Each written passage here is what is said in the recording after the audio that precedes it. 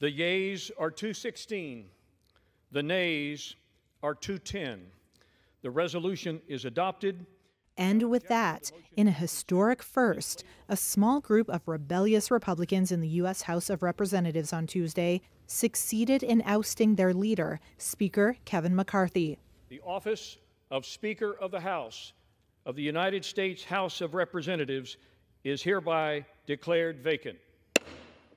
Tuesday's moment of high drama comes after the Republican-controlled House brought Washington to the edge of a partial government shutdown and the brink of a default earlier this year. Dove. Yes. Yay.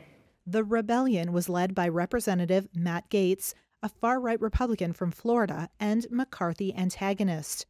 Chaos is Speaker McCarthy. Chaos is somebody who we cannot trust with their word. In debate on the House floor, Gaetz and a handful of allies criticized McCarthy for relying on Democratic votes to pass temporary funding to narrowly avert a shutdown. But McCarthy's supporters, like lawmaker Tom Cole, warned their Republican gains would be at risk if they removed their leader in a vote. Think long and hard before you plunge us into chaos, because that's where we're headed.